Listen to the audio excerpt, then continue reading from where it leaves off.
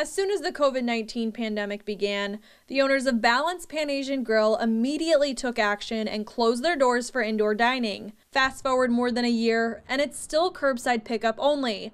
However, co-owner CJ Jong says they're just waiting for Governor Mike DeWine's official word to reopen without restrictions. We're just kind of patiently waiting to make sure that on June 2nd, make sure that the full 6-foot distancing and the mask mandate does change, in fact. And the owners tell me just because they're reopening their indoor dining does not mean they're getting rid of this car-side to-go service.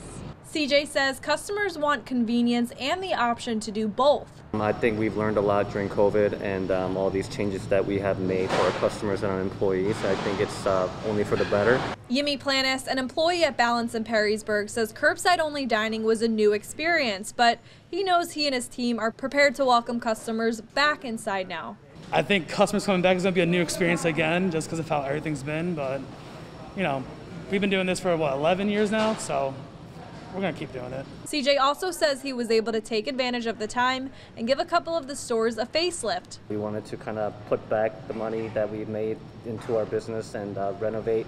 So we made a lot of interior changes, call it a Balance 2.0. CJ says the downtown location will remain closed until the construction on Summit Street clears up in time for the Solheim Cup in September. Reporting in Perrysburg, Emily Cohen, WTOL 11. All right.